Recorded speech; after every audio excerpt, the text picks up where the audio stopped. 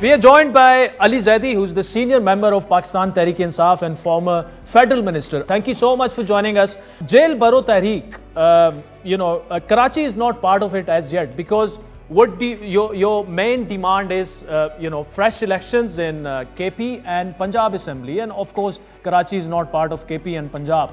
So how is it going so far? How prepared are you if it comes to Karachi? Excuse me, Adil, let's first quickly understand the philosophy of this.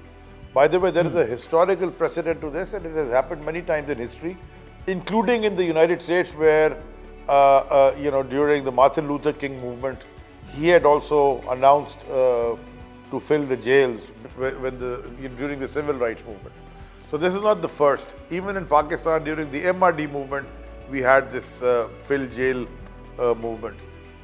They've been trying to scare us whenever we've asked questions.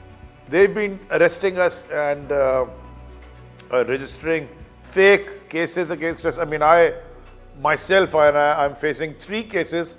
All 3 of them I have to go to anti-terrorist court. So technically you're talking to a terrorist. So you want to tell them that, look, we're not scared of jails. We're not doing power politics. We are doing politics for change.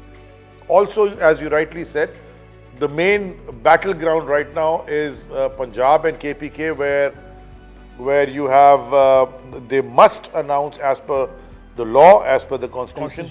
They have to give a date. Although the date has already been announced given by the President of Pakistan, Dr. Arif Alvi, which is the 9th of April, they have to announce a date.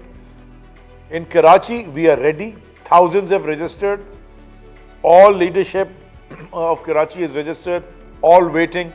And as soon as we are given the green light, we'll all be heading towards the jails. Ali Zaidi, thank you so much for joining us.